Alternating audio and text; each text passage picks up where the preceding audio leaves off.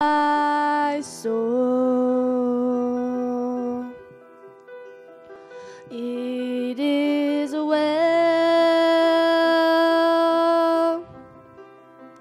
with my soul. It is well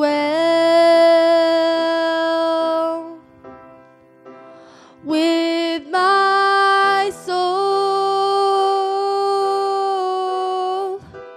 It is well with my soul. It is well. It is well. It is well with my soul.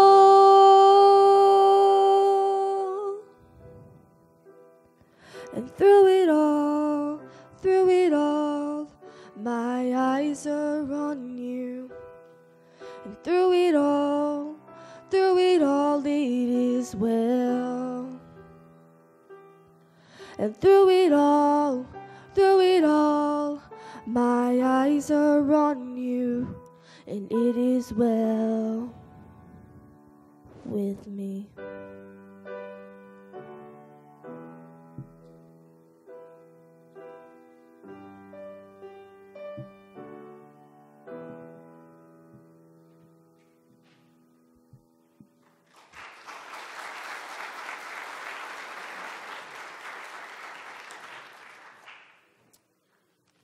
Good morning. Let's pray together. Father, we love you, Lord, and it is great for us who believe, Lord, as we could truly say, it is well with our soul.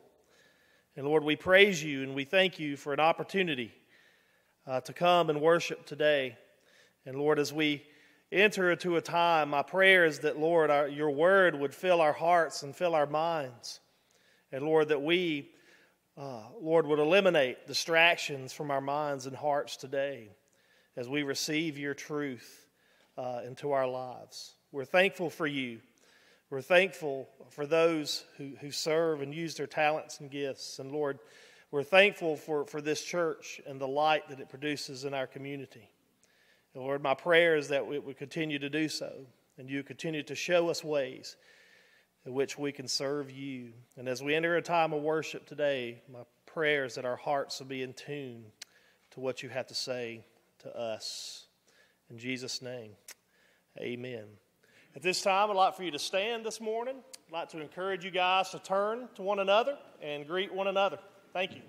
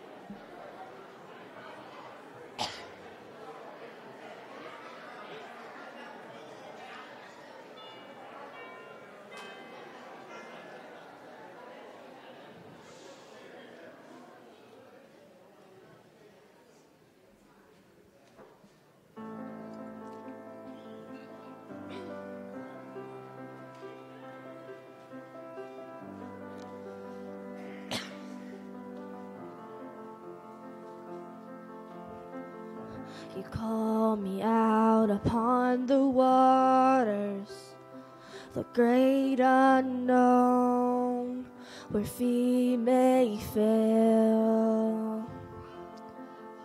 And there I find you in the mystery, in oceans deep, my faith will stand.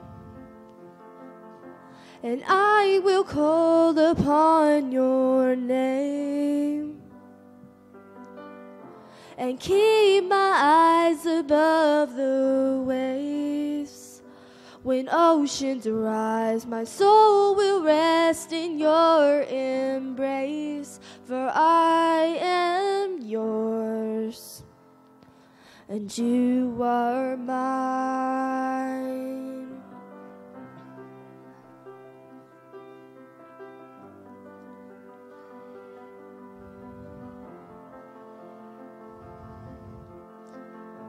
Your grace abounds in deepest waters. Your sovereign hand will be my guide. Where feet may fail and fear surrounds me, you've never failed, and you won't start now. So I will call upon your name and keep my eyes above the waves. When oceans arise, my soul will rest in your embrace, for I am yours and you are mine. Oh,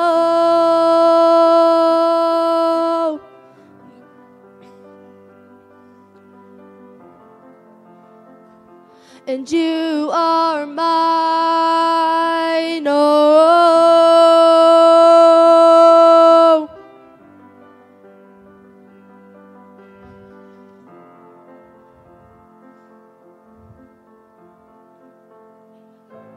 Spirit, lead me where my trust is without borders. Let me walk upon the waters wherever you would call me.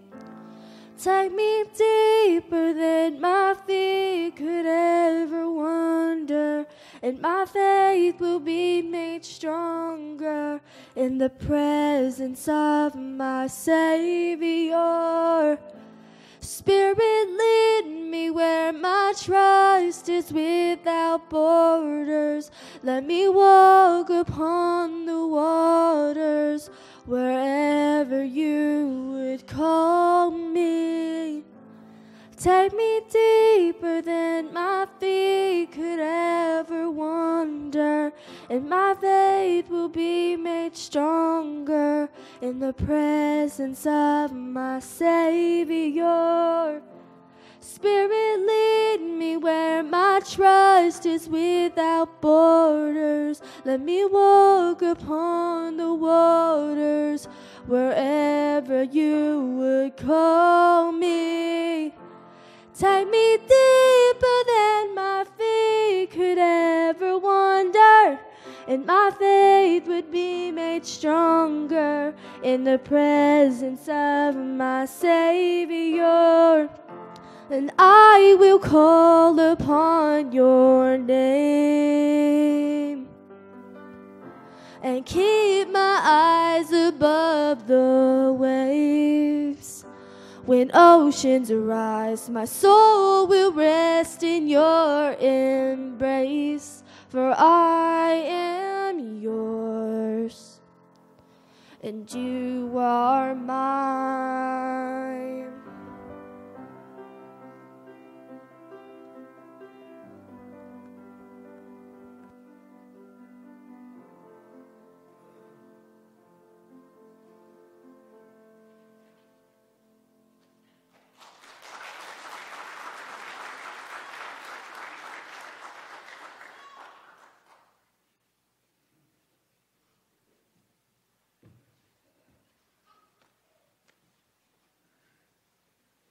Thank you, Emma, for that lovely rendition.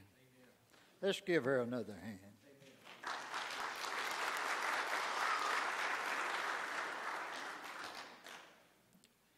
This morning's scripture is taken from the book of Proverbs. Now, I picked up a pew Bible to read from so you and I'd be on the same page, and it's found on page 484. We're going to read from the 16th chapter, verses 1 through 9. I'll give you a minute to find that. Page 484. It's good to see all of you here this morning. Got a pretty good crowd. A pretty crowd anyway.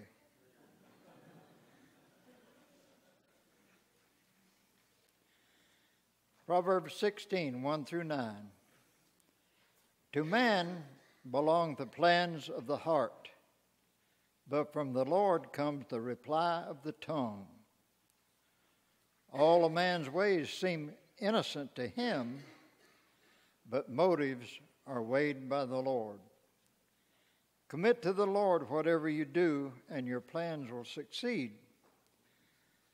The Lord works out everything for his own ends, even the wicked for a day of disaster. The Lord detests all the proud of heart. Be sure of this, they will not go unpunished. Through love and faithfulness, sin is atoned for. Through the fear of the Lord, a man avoids evil. When a man's ways are pleasing to the Lord, he makes even his enemies live out in peace with him. Better a little with righteousness than much gain with injustice. In his heart a man plans his course, but the Lord determines his steps. The word of God to the people of God. Praise be to God.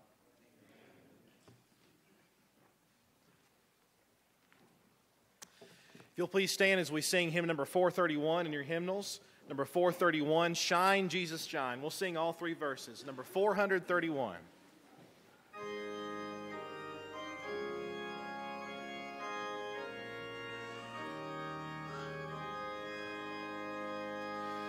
Lord, the light of your love is shining in the midst of the darkness shining. Jesus, light of the world, shine upon us. Set us free by the truth you now bring us. Shine on me. Shine on me. Shine, Jesus, shine. Fill this land with the Father's glory. Blaze, Spirit, blaze. Set our hearts on fire. Flow, river, flow. Flood the nations with grace and mercy. Send forth your word, Lord, and let there be light.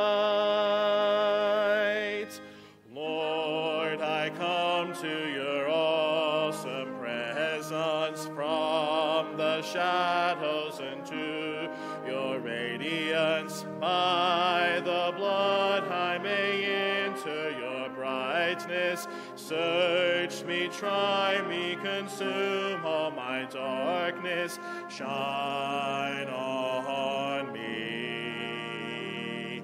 Shine on me. Shine, Jesus, shine. Fill this land with the Father's glory. Blaze, Spirit, blaze. Set our hearts on fire. Flow, river, flow. Flood the nations with grace and mercy. Send forth your word, Lord. Lord, and let there be light. As we gaze on your kingly brightness, so our faces display your likeness, ever changing from glory to glory. Mirrored here, may our lives tell your story. Shine on me, shine on me. Shine, Jesus, shine. Fill this land with the Father's glory. Blaze, Spirit, blaze. Our hearts on fire. Flow, river, flow. Flood the nations with grace and mercy. Send forth your word, Lord, and let there be light. Amen.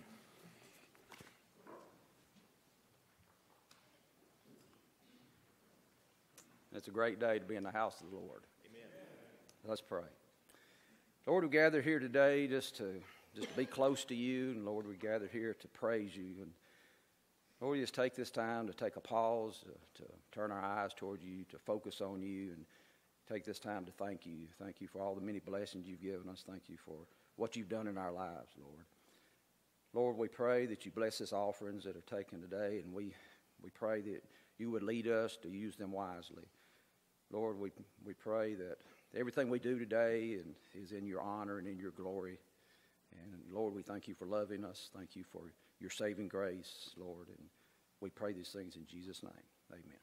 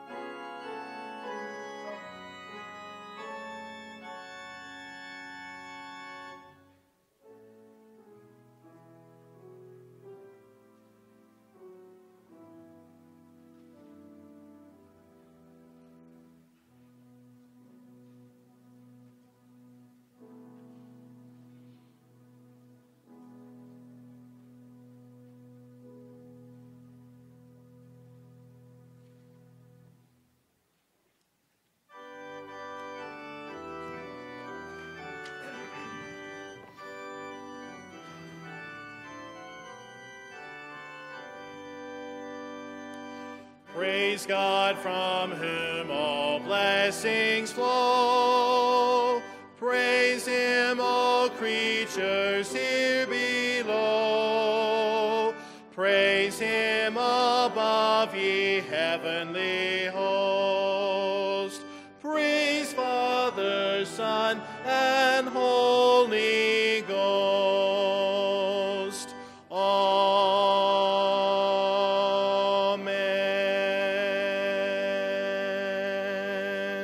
Amen. Please be seated.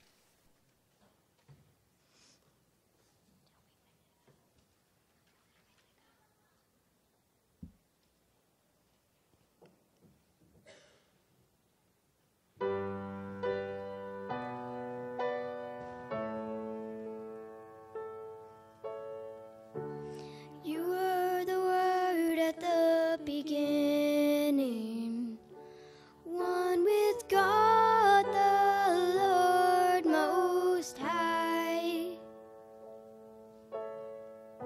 Your hidden glory in creation, now revealed in you are Christ. What a beautiful name it is. What a beautiful name it is. The name of Jesus Christ, my King. What a beautiful name it is. Nothing compares to this. What a beautiful name it is. The name of Jesus. You didn't want heaven without us. So Jesus, you brought heaven down. My sin was great, your love was greater. What could separate us now? What a wonderful name it is. What a wonderful name it is. The name of Jesus Christ, my King. What a wonderful name it is. Nothing compares to this. What a wonderful name it is. The name of Jesus. What a wonderful name it is. The name of Jesus.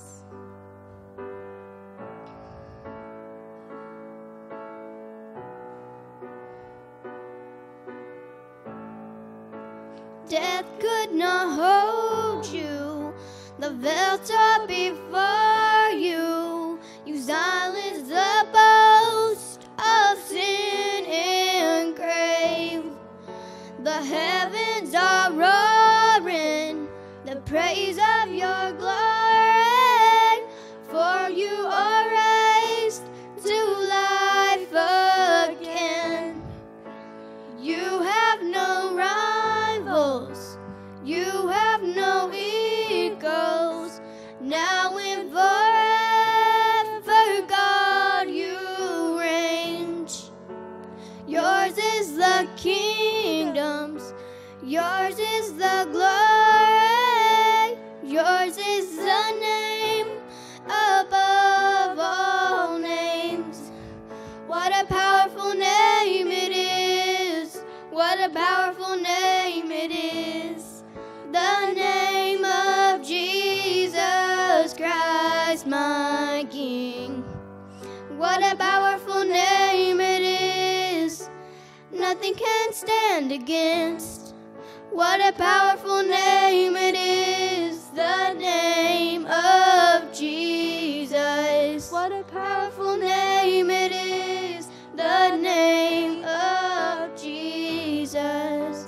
You have no rivals, you have no equals. Now and forever, God, you reign. Yours is the kingdoms, yours is the glory, yours is the name above all names.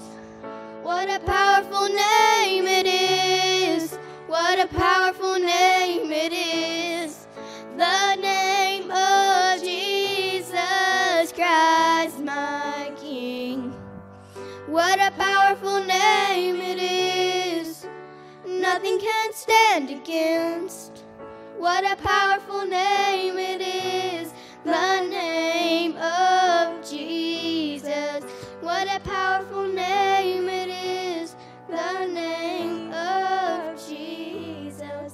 What a powerful name it is, the name of Jesus.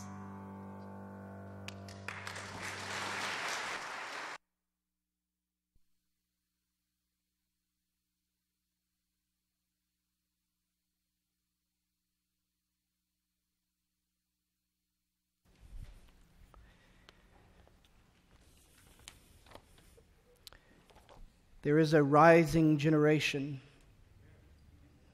with the name of the Lord on their lips.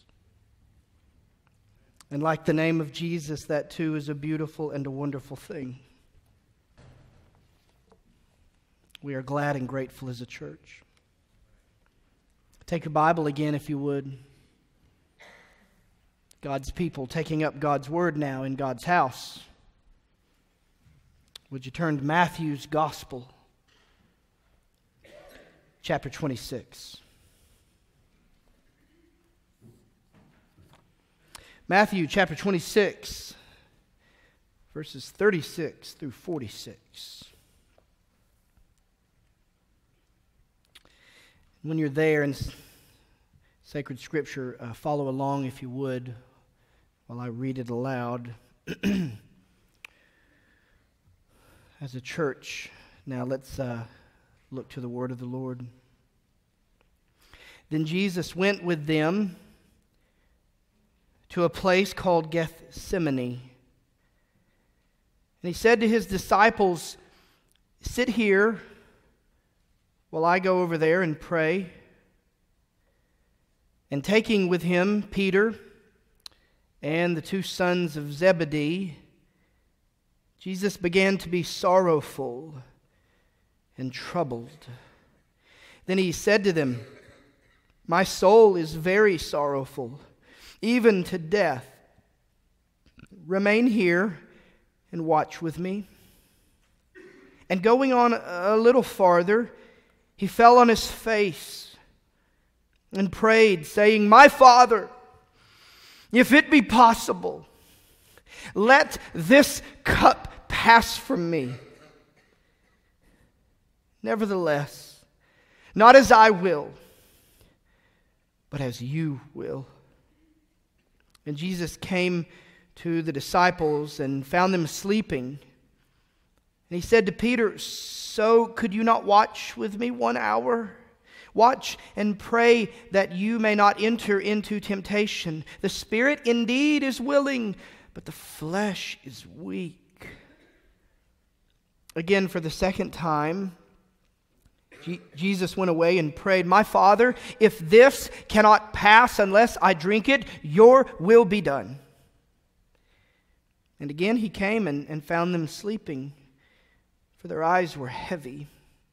So, leaving them again, he went away and prayed for the third time, saying the same words again. Then Jesus came to the disciples and said to them, "Sleep and take your rest later on.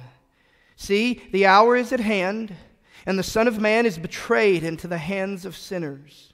Rise, let us be going. See, my betrayer is at hand. This is the word of the Lord. Thanks be to God.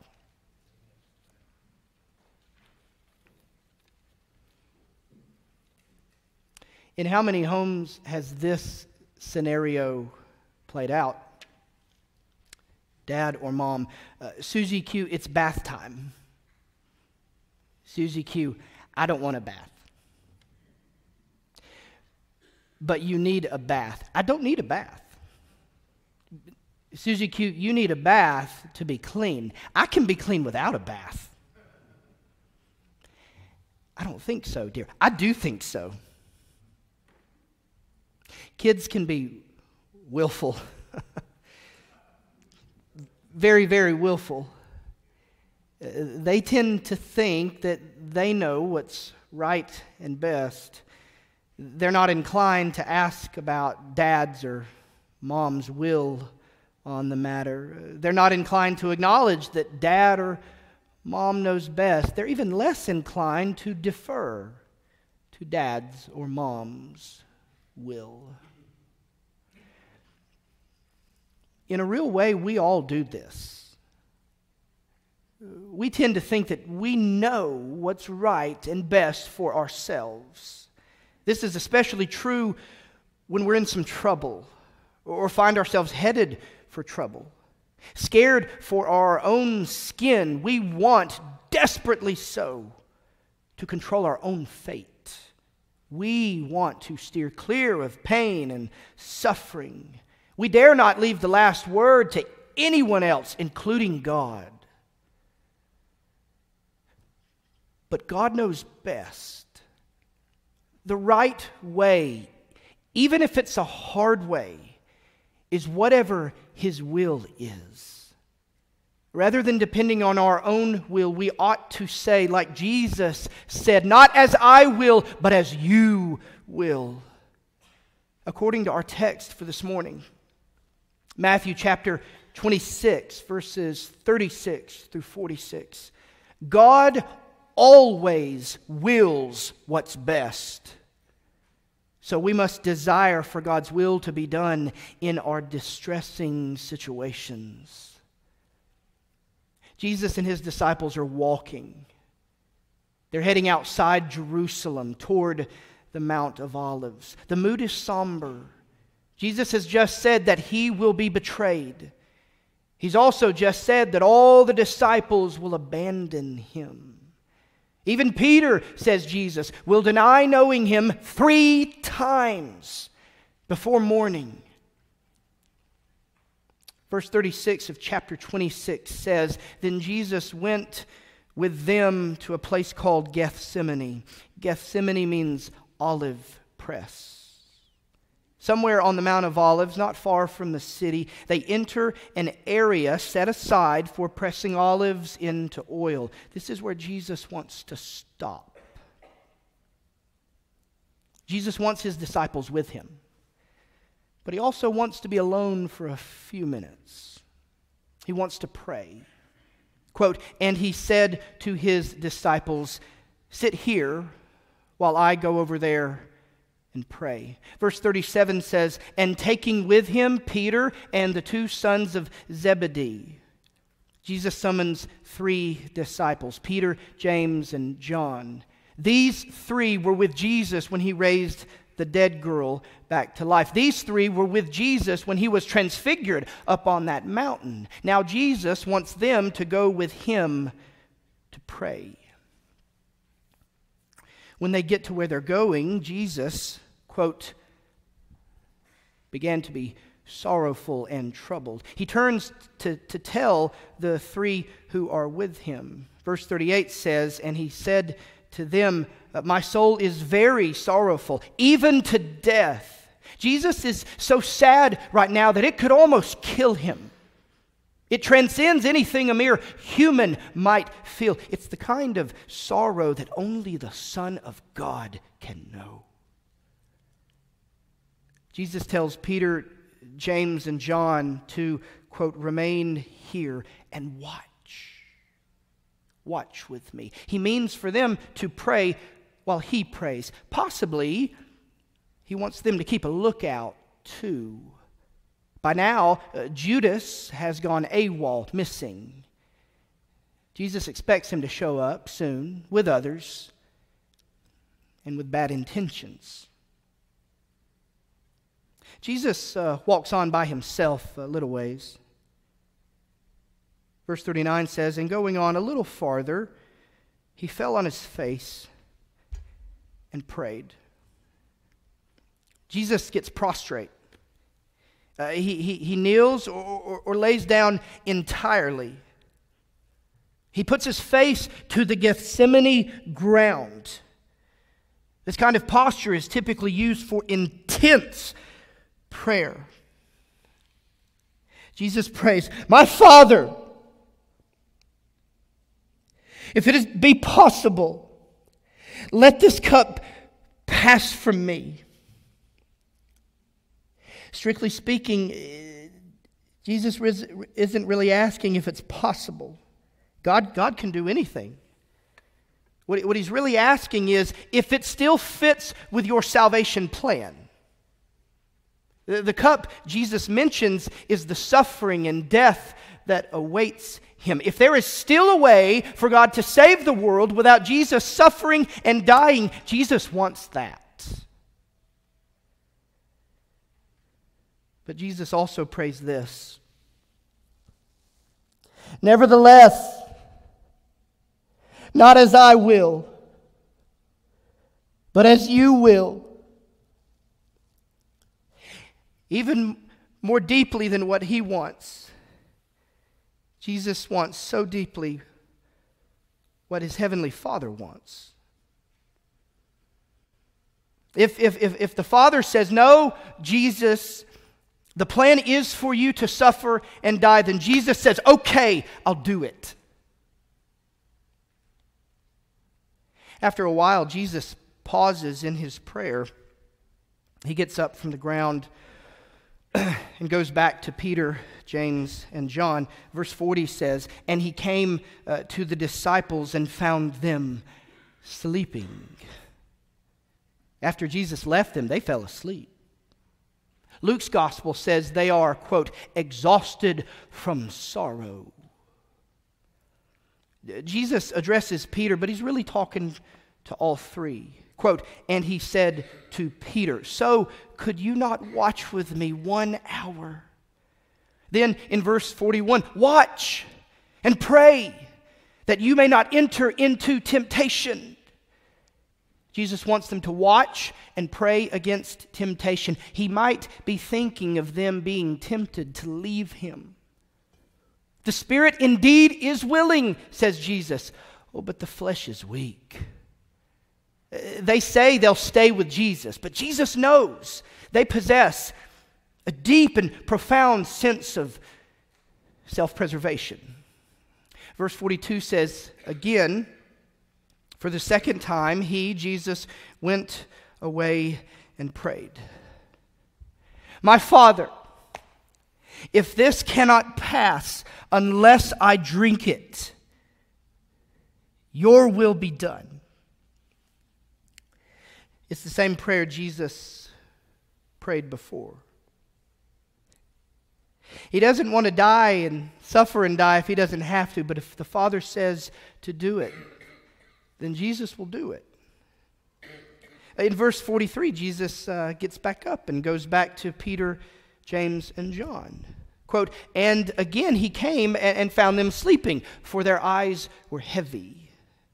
It's like Jesus said last time. They're probably willing, very willing to pray, but they're so weak from being worn out. So they sleep. Well, Jesus goes back to his spot. Verse 44 says, so leaving them again, he went away and prayed for the third time, saying the same words again. Again, Jesus reiterates, if there is another way, Father, to save the world, then please do it. But if not, then I will do it your way, even if I must die. Jesus finishes praying for the last time. Verse 45 says that then he came to the disciples and said to them, "Sleep and take your rest later on." It seems, but it's no surprise, that Peter, James, and John are still snoozing. So Jesus wakes them up. They need to see what's about to happen. Quote, "See, the hour is at hand, and the Son of Man is betrayed into the hands of sinners." Mere moments ago, Jesus was praying in deep sorrow. But now he is composed again. There's a mob approaching from the city. He hears their footsteps. He sees the torches. It's a group he knows that's coming to look for him so they can arrest him. Now is the fateful moment. Judas, at one time one of his closest disciples, now makes good on his deal with the religious leaders to betray him. So Jesus rises, composed again. As the approaching mob suggests, his prayer has been answered. The Father has confirmed that the cup of suffering and death won't pass from him. But you know what? True to what he prayed, Jesus is okay with that. He is ready to accept his fate. He knows that whatever God wants for him right now in this moment is his will. In verse 46, he says to the disciples, "Rise, let us be going. See, my betrayer is at hand." Jesus is in a bad situation. He's expressed his distress to the Father. But that's not all that Jesus prays, is it? "Your will be done, Father." That's the rest of what Jesus prays. See, Jesus knows that God knows best, always. Not only that, Jesus knows that God wants what's best. And this is true even if it means suffering and death for him. God has a reason, and that is good enough for Jesus. So he goes forward and he faces his fate. He readies himself to receive whatever God has in store for him. The story goes like this. A man enjoys walking in his garden. He always stops to admire the bamboo tree. He runs his hand over the long, sturdy stalk. He smiles up at the leaves way up high. "Bamboo," says the man, "I want to cut you down and use you for my purpose." Bamboo trembles, horrified. "Cut me down? Me, your beloved bamboo? Not that, master. Not that. Can't you do something else with me? Please, master, don't cut me down." "I must," says the man. "In order to use you, I must cut you down. I must strip away all your branches and all your leaves. I must split you open and split you in two. This is how I want to use you, bamboo." Bamboo is still and silent. But after a moment, he bows. "Master," he says, "if this is what you want, then may it not be as I will, but as you will." So the man picks up his axe and he swings it at his beloved bamboo. He cuts bamboo down. He then hacks off all the branches and strips away all the leaves. Starting at one end of the long, sturdy stalk, he proceeds to cut bamboo open. He splits bamboo in two lengthwise. When he's done, the man carries bamboo to his field. The field is dry. but in the middle is a spring of water. The man lays bamboo down, placing one end in the spring and the other end in the field. The water rushes out from the spring, down the bamboo channel and into the field. When the field is watered, the man plants rice. The resulting harvest will feed his entire village. Jesus, like bamboo with his master, asks the Father if there is another way. But more than he wants what he wants, he wants what the Heavenly Father wants even more. He knows that his Father's will is best, even if it means suffering and dying. See, Jesus trusts the Heavenly Father. So gladly, not grudgingly, he submits to the Father's will. During our lives, we will all find ourselves in difficult situations. We will have tough choices to make. We will be reluctant to do the right thing because we fear that people will treat us wrong as a result. We will be anxious about the way ahead. Some folks get more of this, some folks less, but it happens to all of us. Jesus said, in this world you will have trouble. See, Jesus knows that, and he can say that because he knows that. He knows from experience. That's one of the reasons that Jesus came into this world and became human. He wanted to live as we live and persevere as we persevere and grieve as we grieve. In a real and meaningful way, Jesus came looking for trouble so he could sympathize with us. Jesus sympathizes with our difficult situations. What's tempting in times like these is to shut down and shut it all out. To escape from the difficulty and the distress would be wonderful, wouldn't it? Peter, James, and John, they laid down and fell asleep. We'd like to do the same. We don't want to think about it. That means acknowledging there's a problem. We don't want to deal with it. That means doing something hard. No, we just want to be happy and carefree, not sad. We want to see no problem, hear no problem, and speak no problem. But Jesus didn't do that. As exhausted and as sad as he was, Jesus didn't simply tune it all out. He prayed to God, his heavenly Father, and so must we. When we find ourselves between a rock and a hard place, we must pray.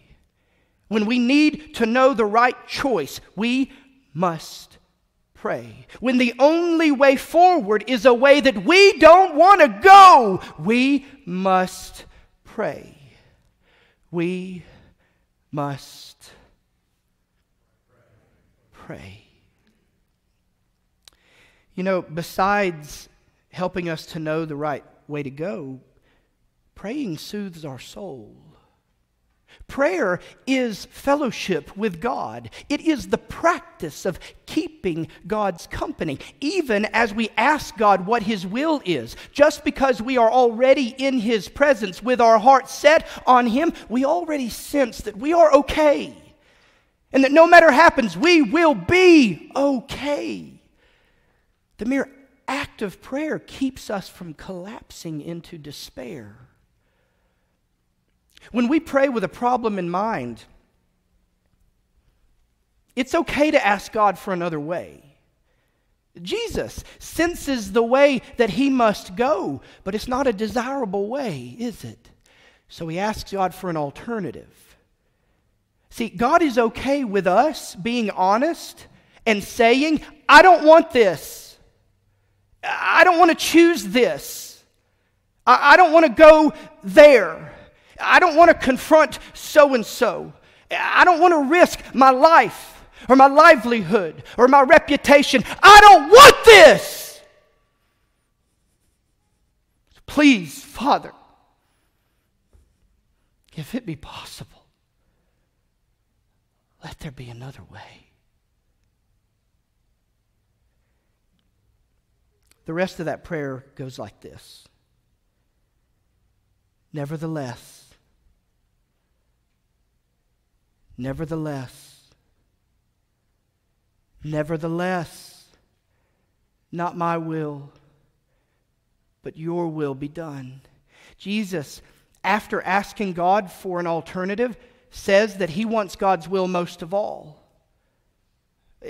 And that's how we have to pray too. At the end of our plea, we must finish by affirming God's will.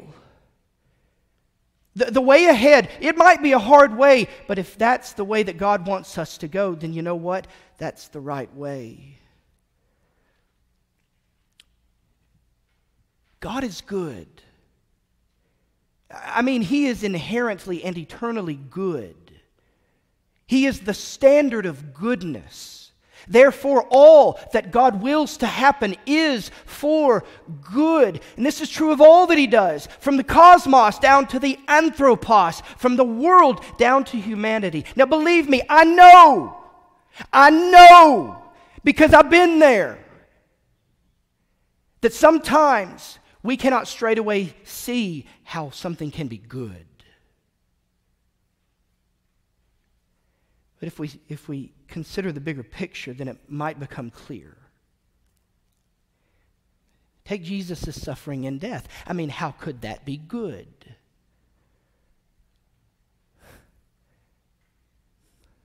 God used it to pay for all the sins of the world. That's how it's good.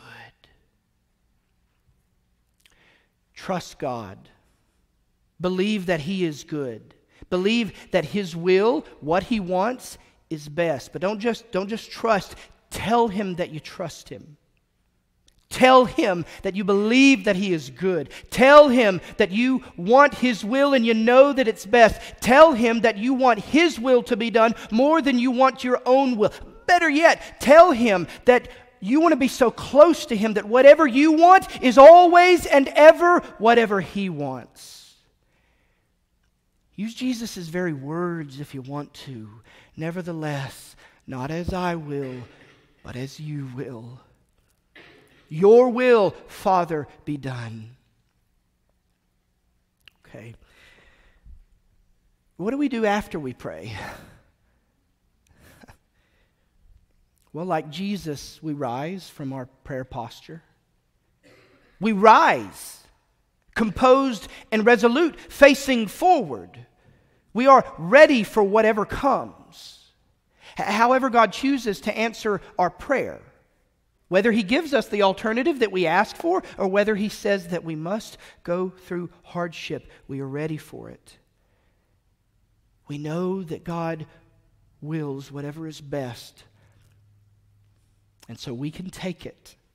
Furthermore, God will be right there with us.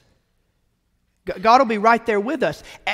When we come to our decisive moment, and regardless of how it goes, God will go the distance with us. He will sustain us with every bit of spiritual strength that we need. He will whisper in our hearts, "This is my will. You can do this. Nothing can separate you from me and my love." God will validate our faith when we get to the end of our trial, but I'll do you one better. He will validate our faith even when we are in the midst of that trial. Why? Because he'll be with us. You know what? Others will notice. It is not common, not in this world, for someone to say, "I am good with God's will." It's even less common to prove it, to live it out. Calm and confident in the face, in the midst of trial and tribulation. That kind of life draws people. It draws them to the source of your strength, to God. As they see you at peace in your storm, they will learn the path to peace for themselves. By nature, The world does not want God's will. Humanity, ever since Eden, has opposed God. Wanting God's will and wanting it more than we want our own will requires nothing less than a new heart. Behold what God has done for us. God sent His Son, Jesus. Jesus, deferring to His heavenly Father's will over His own, died on a cross. He died in our place. He died to take our penalty for all our sin. Jesus fully and forever paid what we owed to God for our sin debt. God's forgiveness, thanks to Jesus, now awaits whosoever will receive it for themselves. All it takes to receive it is faith. By faith, we receive God's forgiveness in our lives. And at the same time, something happens inside us. God changes us from the inside. He puts the Holy Spirit into our hearts to give us a new heart. And one of the ways that we change is that we now want God's will to be done. It's the Spirit of God who helps us to want the will of God. Now that we want God's will, we want His kingdom to come, and we want it to come soon, don't we? We want to live forever in a new creation. We want to receive the reward that's promised us for living out God's word, including today's lesson. God always wills what's best, so we must desire for God's will to be done in our distressing situations. Let's pray together.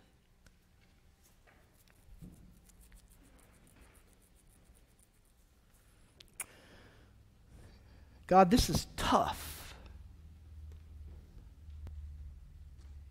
But this is the way you've laid out for us. And you have given us the model of your Son. So we trust that we can do this. And with your help, we can look for the good. And we can look for your will. And we can trust that your will is good. Will you help us now to be a people like Jesus who would say, nevertheless, not as I will, but as you will. We pray it in your name, Father, Son, and Spirit. Amen. We're going to sing a song, a few verses of song in a moment. This is a part of our response time. I would invite you to be sensitive to the Holy Spirit. And if there's one of those moments taking place in your life right now where you really want your will, but